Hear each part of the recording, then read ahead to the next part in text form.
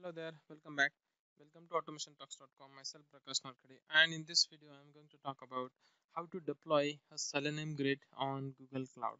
That is with the help of Docker container. Okay, so if you have gone through my earlier video series where I talked about CI/CD for automation testers, in that I have explained how can we execute our test cases on Docker, how we can view the execution results via VNC Viewer, and all of the stuff. Okay, so let's go one step further and let us try deploying the same stuff onto Google Cloud, and then try connecting the Google Cloud from the grid which is installed on Google Cloud from our local machine, and then executing the test case over there and get the results in my local machine.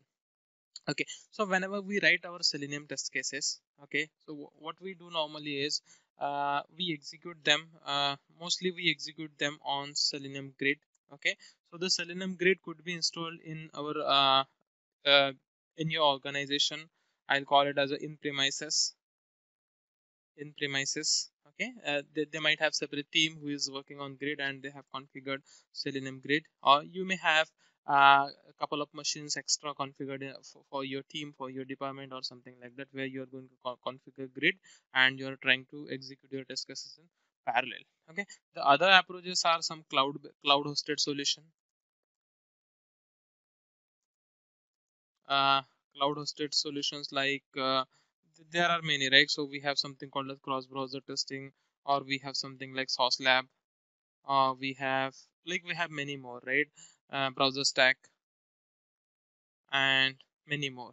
Okay, so but they are paid, right? And they charge little higher, right? So can we do something like, okay, if I do not have grid in my in premises, or basically I don't want to spend that much cost on my setting the infrastructure, right? So can I host the same grid on some cloud provider?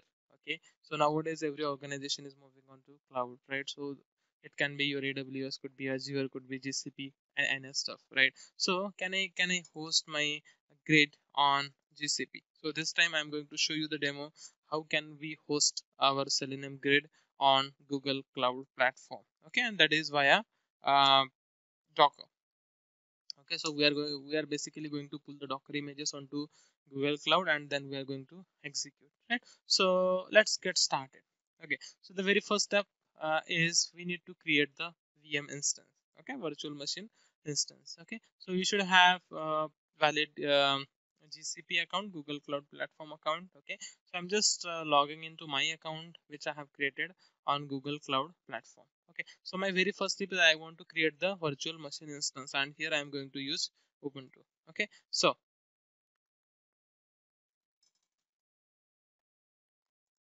let's go and create the VM instance. Okay, so I'm on this Google Cloud Platform dashboard basically. So here I find many information like what is my current project, okay, what and all resources I'm using, what's the statistics for App Engine, and some billing and other stuff. Okay, so how to create the VM now? Okay, the virtual machine basically. So here the menu, basically navigation menu. Into the navigation menu you need to search for uh, compute engine basically, where we can create the VM instances. So let's go and create VM instances. Okay, so yeah, so it will show you the list of VM instances basically, if you have any. I do not have any VM instance, so I'm going to create new. Okay, let me rename the VM instance as, let us say, you can give any meaningful name. Okay, so I'll say Ubuntu 1. Okay, could be any meaningful name. Then the region, you can select the any nearest location basically to you. So I'm selecting Mumbai, and zone is, could be anything. And what else I need? Okay, what kind of infrastructure basically you need? So I'm basically fine with this one CPU, or let me select this two CPU, should be fine. Now what kind of OS we want? We want boot disk basically here. So by default it selects this Linux 9. So I want to change it, and I want Ubuntu. I'll just scroll it down here till I find Ubuntu. Yeah, here. So I'll go with version, some stable version 18.04, long stable version. and whatever this disk type you want size is 10 GB is enough for me. Okay, so I'm going to click on select. Okay, and what else? Okay, just check this allow HTTP and HTTPS traffic. It will easy for us to communicate with this particular OS. Okay, particular VM instance. Basically, let's click on create, and it will basically create a new VM instance for you. Okay, so it will take a minute, basically a minute or couple of minutes. So I'll just pause the video. Okay, now my VM instance is created. It was basically created in 30 seconds. So the VM instance, you see it is ready, and you see the VM instance is running, and here you see two things, internal IP and external IP. So if I want to communicate with this particular VM instance within this particular account, my Google platform project or Google Cloud platform account, then I can use this specific internal IP. But if I want to communicate with this particular VM externally, then I can use this specific IP. Okay, now how to connect, how to work with this. Okay, so what are next step basically? So we need to create a firewall rule to export our port 4444, because you must be aware that Selenium server by default start at 4444 port, right? And I need to allow the IP. So you see three dots over here. Okay, and then go to network details, let it load. Okay, so here you see firewall rules, something like firewall rules, and let me create a new firewall rule basically. So I'll go to firewall rules, and I can create a new firewall rule.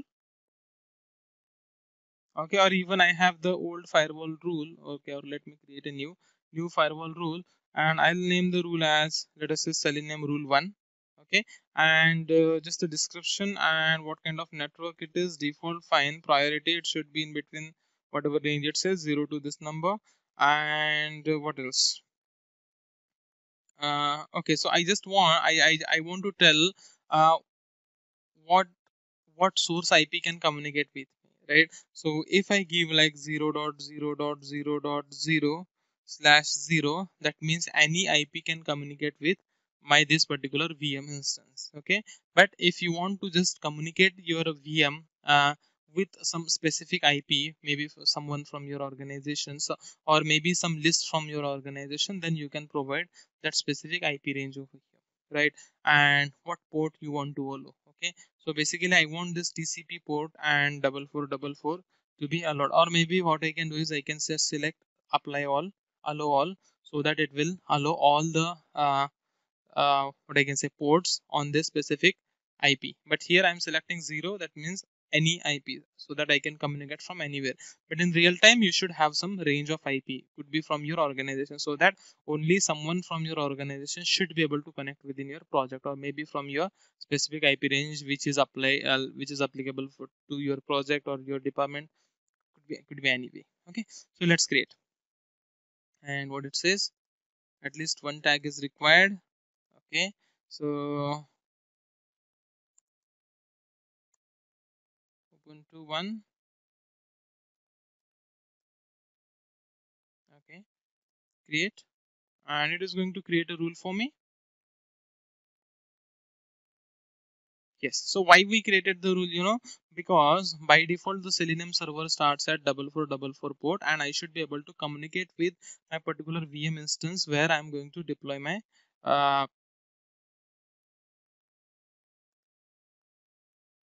Selenium Grid basically. Okay, so that's the basically the part one where I have created the VM instance, and now I have exported the port 4444 where by default Selenium server starts. So step one, we're done.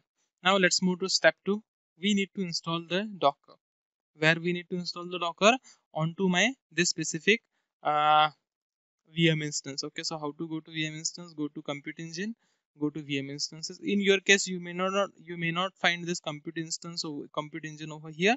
You might need to scroll little down. Okay, in my case, since I have added it bookmarked, so I am finding over here. I'll go to VM instance, and now on this specific VM instance I want to install Docker.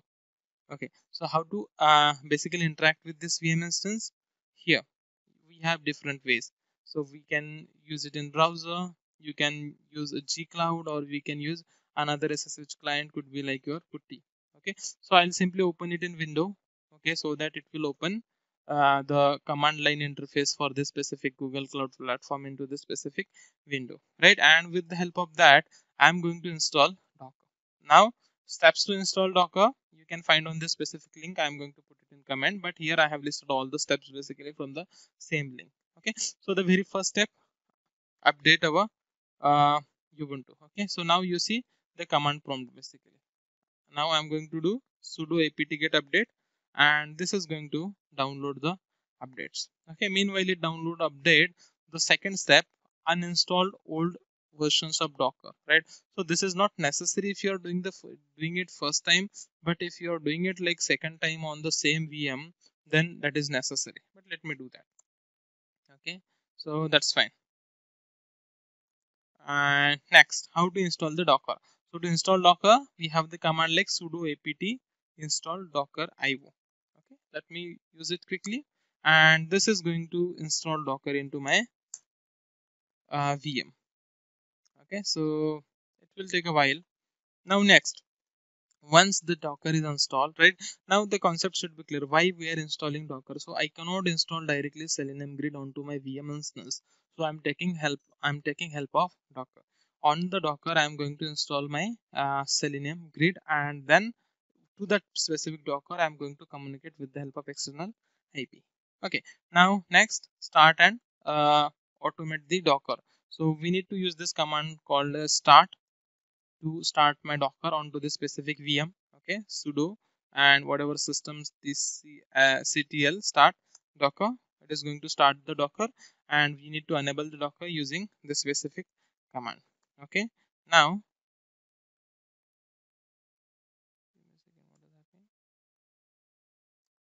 yeah, so Docker is enabled now.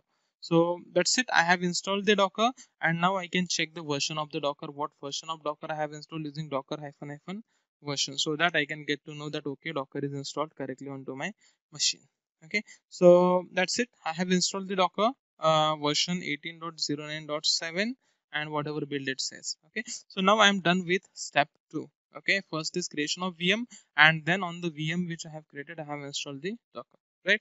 Now the third step is how to create a Docker compose using .yml file, in which we are going to specify what kind of images you want. Basically we want Selenium image, we want basically Selenium hub image, then we want Firefox, then we want Chrome and all other stuff, right? So we'll see that. Okay, so I'll continue it in next video.